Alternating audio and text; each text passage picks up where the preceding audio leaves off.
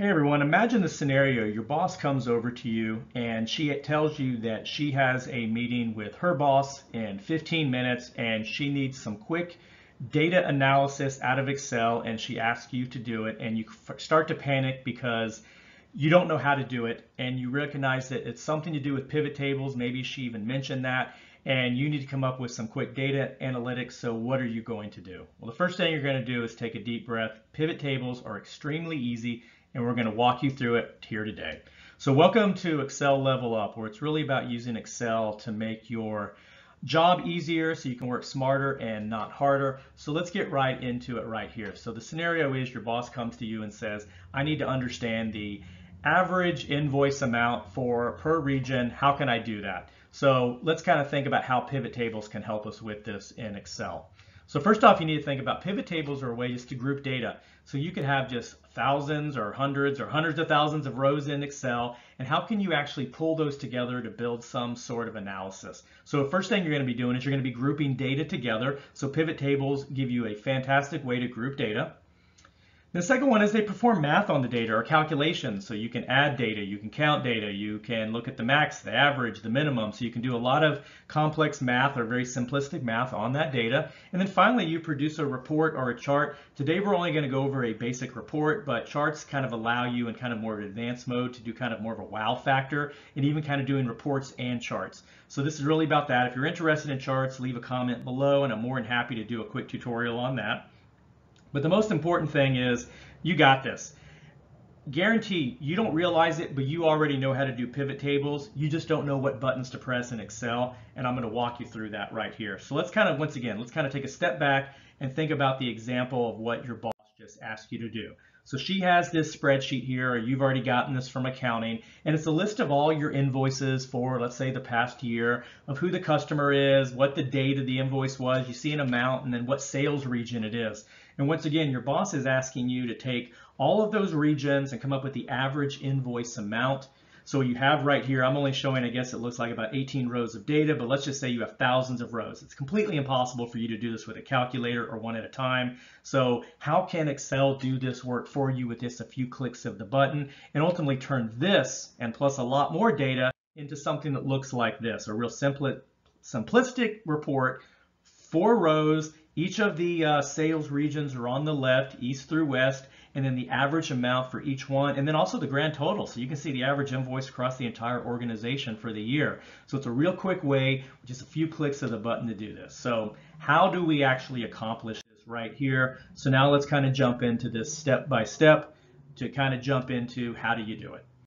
So the first thing you have to do is you have to select your data. So let's assume you already have this spreadsheet here. It could have other columns that maybe aren't pertinent, but it's fine. Let's just kind of take it down to these ones right here. First thing you need to do is, one, you could highlight all the rows, but that might take you a long time, and actually it's kind of prone to error when you do that. But you need to select your data, and a real quick way to select it is click somewhere in the data. I think right here it looks like I am on cell A6. But don't worry about that. Just click somewhere in there. So you can click on one of the invoice numbers or one of the customer numbers. And you need to then say, Excel, this is all the data that I want. So how do you do that? If you're on a Windows computer, hold down the control key. That's that button over in the lower left in your keyboard. And then while you're holding it, hit the letter A. If you're on a Mac, it's going to be the command key in the letter A. But when you do that, it's going to put a shading over all of these fields. So it effectively looks like this. So if you've done this, thumbs up, you're on your way to doing it. So now this is telling Excel, this is all of my data that I want to analyze. And we're going to move on to step 2. So step 2 is now we have to tell Excel we want to start doing a pivot table. This might vary slightly by what version of Excel you're on, but effectively you have to go up to your insert menu and you're going to see an icon on the far left that should say pivot table. And it has that icon right there. So click on insert and then click on the pivot table icon. And when you do that, you're kicking off the process of saying, I want to build a pivot table for all of that data that I selected in the previous step. If you do that right, you're going to see this option right here. It's going to start saying you're going to create a pivot table. Now you can make changes to what you have on here, but this is almost probably 99% of the time, let's go with this. Effectively what it's doing is all that data that I've selected, and then it's saying that I want to create a new worksheet or a new tab. You can put this anywhere you want in your spreadsheet, or you can even put it in a new one. But what you want to do is actually just hit the OK button most of the time, especially if you're just doing this as a quick one. Just hit OK. And if you do it, it's going to create a new tab in your spreadsheet. So let's do a quick check before we actually build it. Have we done all the right steps to date? If we've hit the OK button, what you should see now on the left-hand side on the new tab, you'll see a box that says Pivot Table 1. It may say Pivot Table 2 or 3 if you've already done this a couple times. Don't worry, just an internal name that's given to this pivot table.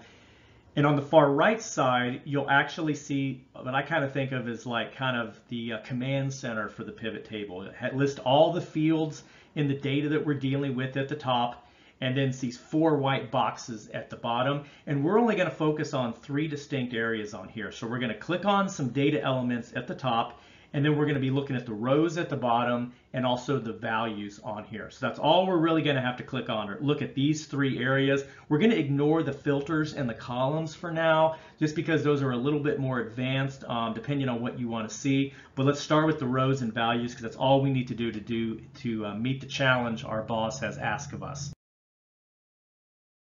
We need to select our pivot table elements. So once again, remember our boss said I want to do this by region. So you need to think logically, okay, by region. So let's start with identifying the region. Obviously, it's very easy. I see the word region here. So I'm going to check on that little white box next to the word region. And when I do that, simultaneously, when I check on that and it makes it be like in black or in bolded at the top, it's going to put the word regions down in the rows by default on there. So I also could drag and drop it, but the easy thing is it knows that's probably where you want it. So it's going to automatically put region into the rows for you. And the next thing I have to do now is define, what am I adding up here? Am I adding up how many customers I have? No, I'm adding up how many invoices I have, or the invoice amount. So what I'll do then is now also go back up to the top. I'm going to check.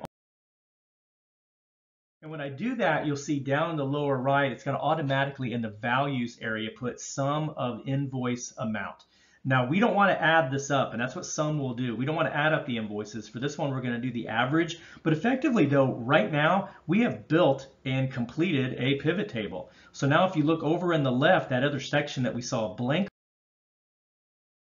this, where you see all the regions listed, and now you'll see it says sum of invoice amount, and it has all the amounts and puts a grand total at the bottom. So really, congrats, you have now built your first pivot table and you're done. However, once again, I wanted to go one step further and do the average, or more likely my boss wanted to see the average. She wasn't interested in seeing the total.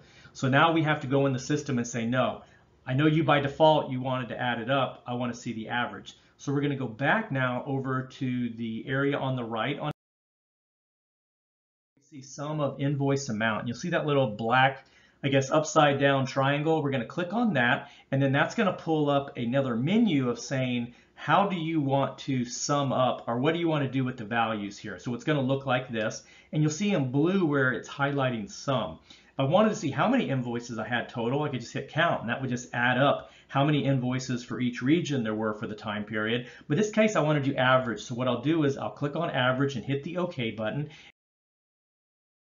Done. So instead of seeing that top box where it says sum of invoice amount, now in the bottom it's going to say the average. So now I've taken it to the average, and actually for this one I even took it one step further and I formatted it by dollar amount. So you can see on here that in less than 8 minutes from the request from my boss, I actually got this. And one thing you'll find in practice, really, this probably would only take you about 30 to 40 seconds once your boss told you this. Give you plenty of time to go grab a cup of coffee, make it look like you worked really hard. Just copy and paste this out, drop it into an email, and then she can go have her meeting with the boss, and then she's happy as well. So that's really about it, guys. That's the simple steps of going from a request from your boss to producing an easy calculation that is impossible to do by hand, but Excel does it for you. And once again, it's all about working smarter, not harder.